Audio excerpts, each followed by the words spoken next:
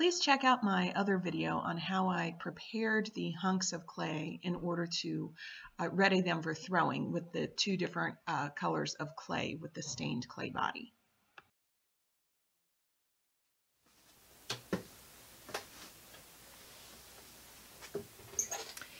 I apologize if in this video you hear a noise that goes on and off. I have my kiln preheating right now, and I know it's going to create a little bit of an electronic noise in the background, so I apologize. In this video, I'm going to be showing how to do a bowl with marbled clay. I have already prepped my various bowls. This one has a little less of the marbled clay in it. It's probably only about 1/4 of the weight. And this is just going to be a basic bowl where I'm going to just kind of clean off the outside and rib it. I'm going to start off by centering it.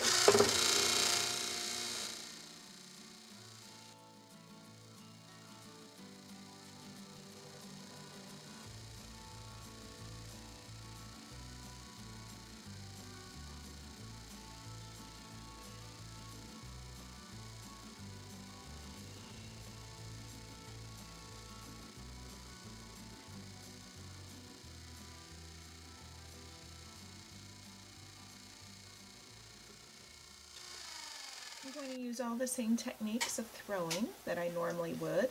I center, I drop the middle. Now you can see that it's revealing some of the stain in the middle there.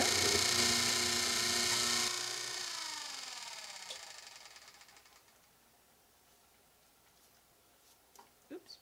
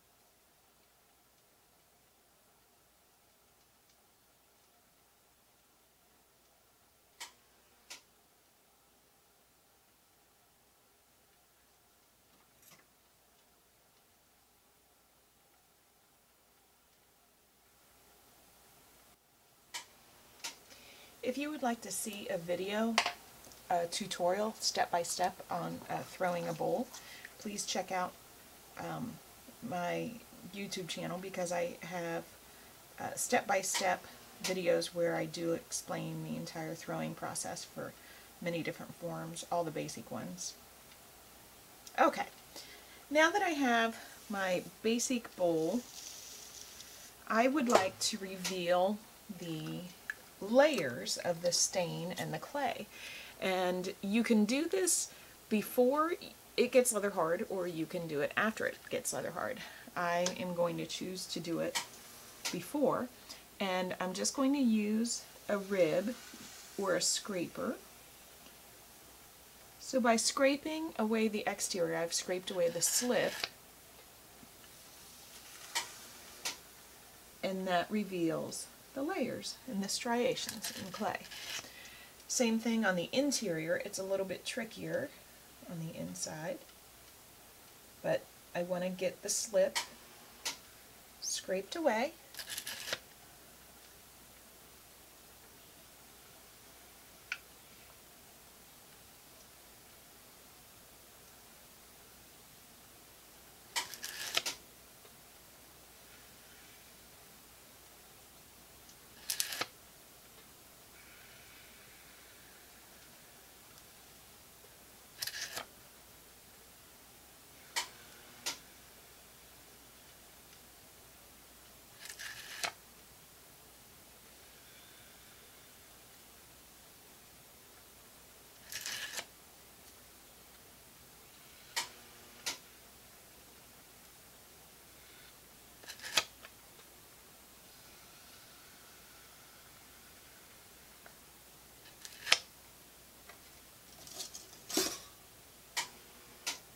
And then for the edge, I'm going to use a notched card. I wouldn't normally use this on a wheel thrown piece, but because I want to scrape away the slip, that's why I'm using it. And that looks pretty good. So I do have maybe a few little groggy marks where when I scraped, the grog kind of made a little line, but I'm not going to worry about those.